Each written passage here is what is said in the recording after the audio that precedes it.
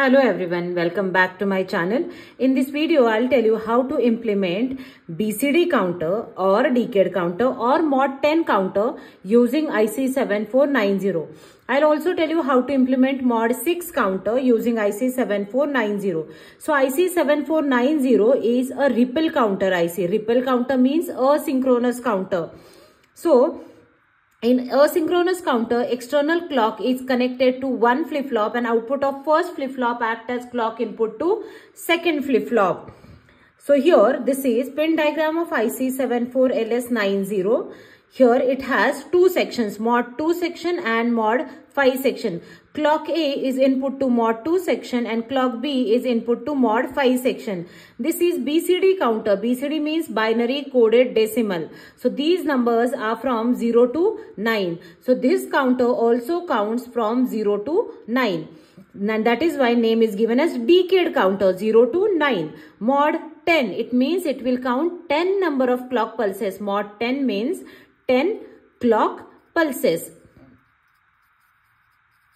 So 10 clock pulses means in digital we always start with 0. So 0 to 9 it will count total 10 clock pulses. So to implement MOD-10 counter we will connect external clock to clock A and output of first flip-flop will act as clock input to second flip-flop. So QA will get connected to clock B. So always to implement any counter using IC 7490, external clock is connected to clock A and QA is connected to clock B. And here we have four outputs, QA, QB, QC and QD. Out of these four, QD is most significant bit and QA is least significant bit. Then we have pin number 10. So see here. R1 and R2 are reset pins. S1 and S2 are set pins. Pin number 5 is VCC. QB, QC, QA, QD are outputs. Pin number 10 is ground. Pin number 13 is not connected. 14 is clock A where we connect external clock. And pin number 1 is clock B. So here to implement MOD-10 counter, we are not going to reset in between. So we will connect our pin number 2 and 3 reset pins to ground so that this counter will count up to its maximum value and maximum value is 9. And we will also connect set pins to ground. So implementation of MOD-10 counter is so easy. You just need to connect R1 and R2 to ground, S1 and S2 to ground and QA to clock B. Now let's see how to implement. Let's take an example of MOD-6 counter. MOD-6 counter means it will count from 0 to 5. How to write 6 in binary form? 6 can be written as 0, 1, 1, 0. So here QD is 0, QC is 1, QB is 1 and QA is 0. So here you can see my counter should count from 0 to 5. But as soon as number becomes 6, it should reset and it should again start counting from 0. So here you need to identify the outputs which are 1. So here QB and QC are 1. So I will take QB and QC.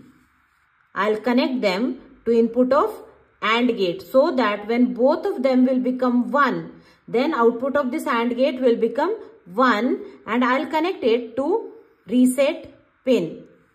I'll connect it to reset pin. So as soon as both of them will become 1, output of this AND gate will become 1. It will reset this entire circuitry and our counter will start counting from 0. So here set pins are connected to ground. Clock A will receive external clock. QA is connected to clock B and we will observe our output at QA, QB, QC and QD. Here QA is LSB and QD is MSB. To implement, let's say MOD-8. MOD-8 means 0 to 7.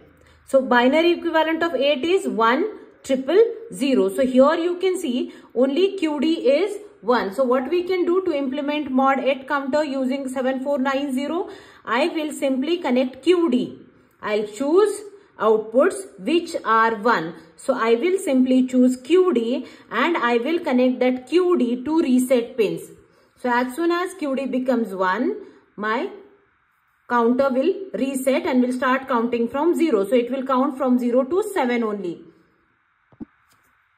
So one IC can count up to 9 only. Maximum count it can display is 9. So to count more than 9, we need to take 2 ICs.